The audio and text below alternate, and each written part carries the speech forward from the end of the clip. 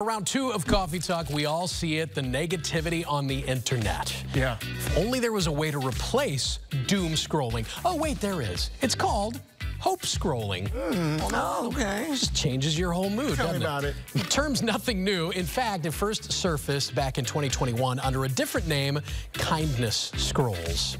But now is just, it seems like a time when everything seems so uneasy and nasty out there, and doom scrolling is only making our emotional situation worse. So hope scrolling is making its way back, apparently with cats, and I'm not mad about it. Unlike doom scrolling, hope scrolling is always looking at positive content that drives positive emotions like optimism and joy and happiness and relief. So now you're thinking, okay, well, how do I get the positive content back on my feed? Well, it's all about the algorithm, friends. Find pages that make you smile, unfollow pages that make you feel negative, and over time, you will have happier stories just flooding into your social media pages. That makes sense. Are you, like, what makes you happy on, if you're feeling down, you're feeling a little glum, and you're like, I'm going to get on Insta or X and try to find something to make me smile, what is it?